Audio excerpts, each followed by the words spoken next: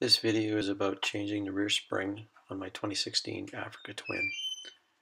Unfortunately, I have no videos of the disassembly as the camera wasn't working properly, so we'll have to pick up at the reassembly and the respring work.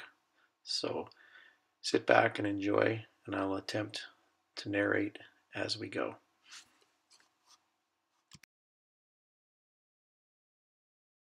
This setup shows how I pulled the spring down to remove the oldest spring and add in the Hyperpro spring.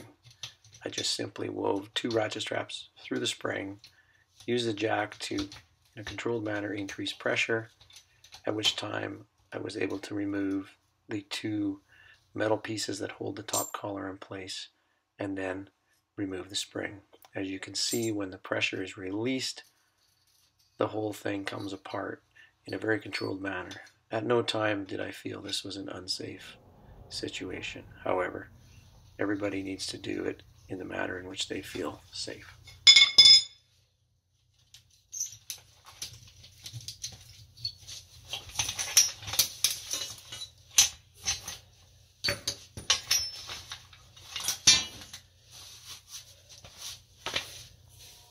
I use the exact same method to put the new spring on.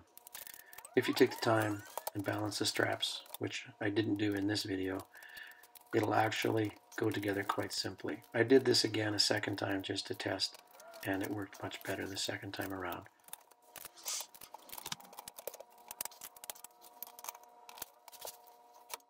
This picture shows where I added a grease nipple to the wishbone. I wouldn't bother doing it. The only reason I considered it was in order to get the wishbone bolt out, I have to remove my center stand. However, the issue remains that if the bearing is in good condition, no grease added by the grease nipple will escape out through the bearings in order to grease them. So the only time that the grease nipple would prove anything is that it would prove that the bearings are shot because they're leaking grease. So in the end, I believe it was a noble attempt, but a worthless one. So don't bother. What I'm doing here is pulling apart this piece of the suspension, and I'm going to re-grease everything. All the bearings were still in good condition after 4 years, but I wanted to make sure it was all greased up so that moving forward, an ounce of prevention concept.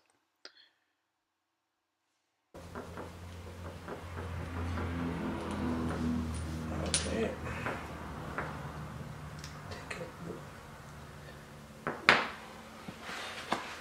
The bolts.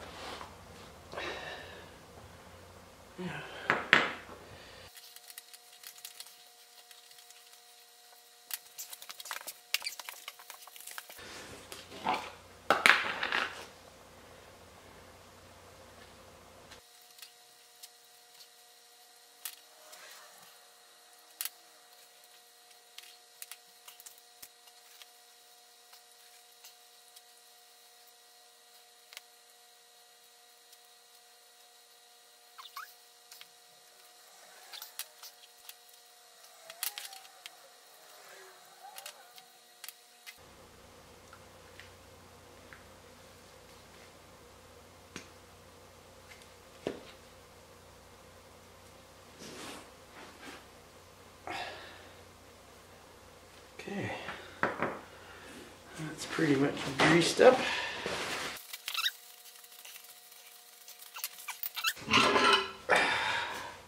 Pop this one out.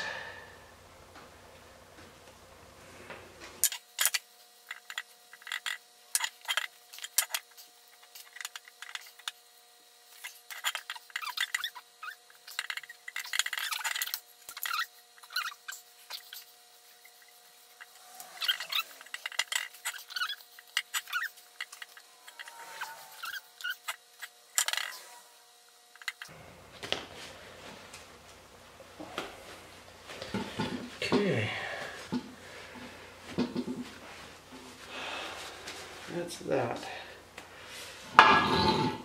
Now, start putting it back together.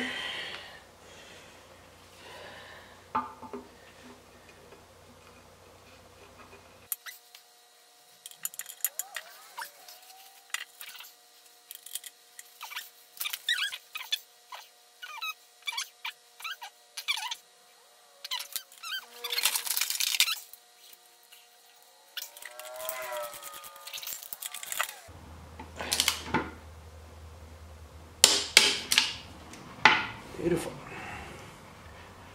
Okay, 41 foot-pounds. Get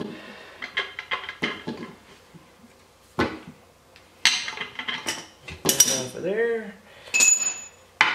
Alright, now this is where it's going to get a little bit tricky. Okay, now we're going to put the swing arm back in.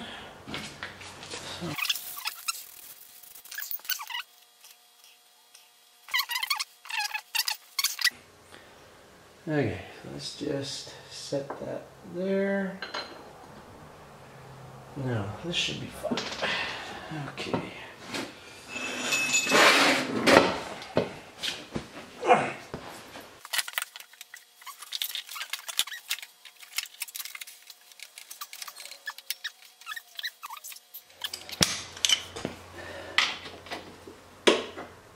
$17.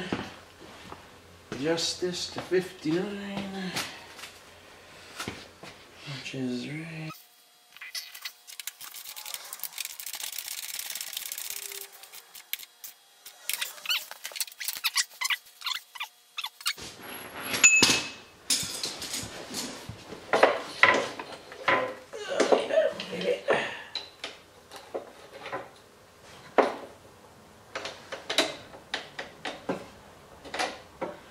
Okay.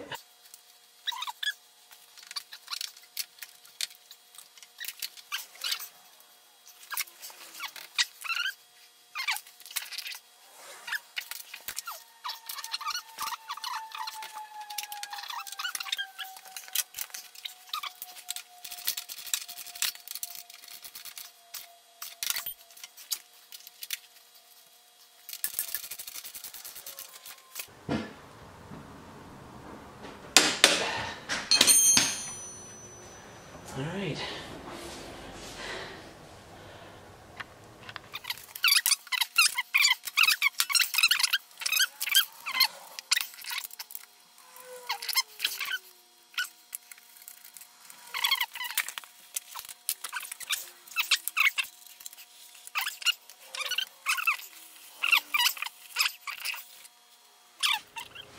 Okay, this is small. This one, passenger side or right hand side from the back, driver's side, left hand side from the back. So, clean up that other dust seal.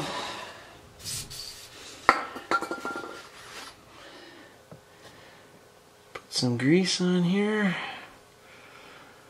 If you guys watch anything that I do, you'll find that I use grease on everything.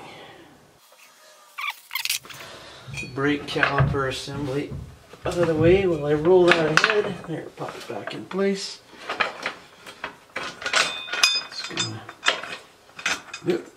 That's not going to work. Okay, let's get that back in there. I always have a difficult time with this. So, what we're going to do,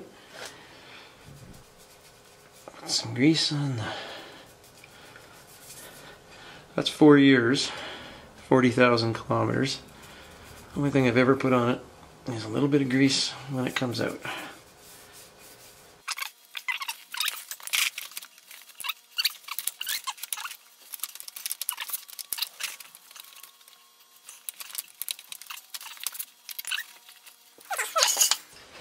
Just gonna use this board to help support this tire once I get it in.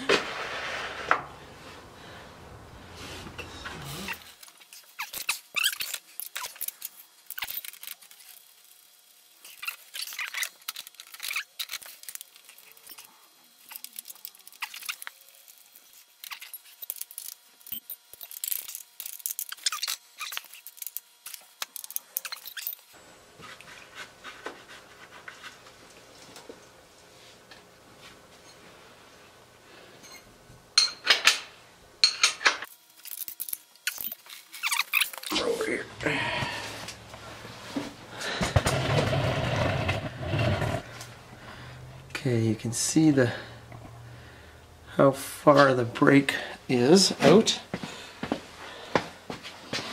So I'm just gonna spin it, give my brakes a few pumps. There we go.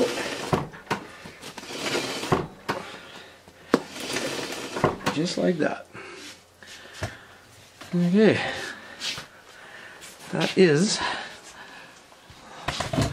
Let's just angle this back up.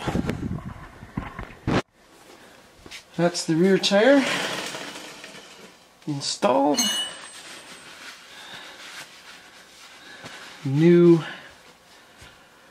Let's pull this camera off.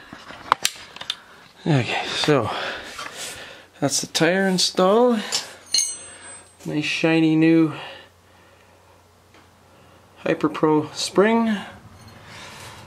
All the rear underneath linkage has been all re-greased, torqued. And in there, if you can see it, it's hard to tell, there's a grease zerk on the wishbone. Don't bother. It was more of a pain in the ass than just pulling it off and redoing it. So we're going to take the bike, set it down, and when I come back, we're going to spin the bike around and start doing the front forks.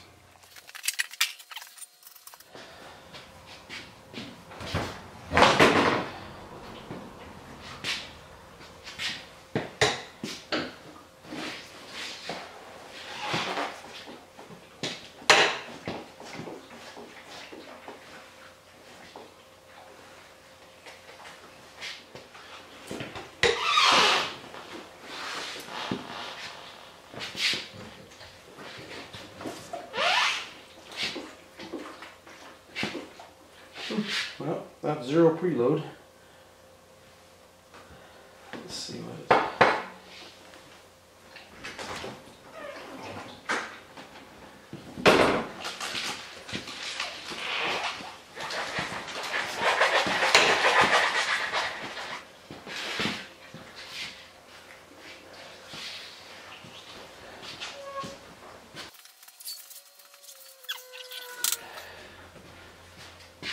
All right, for today.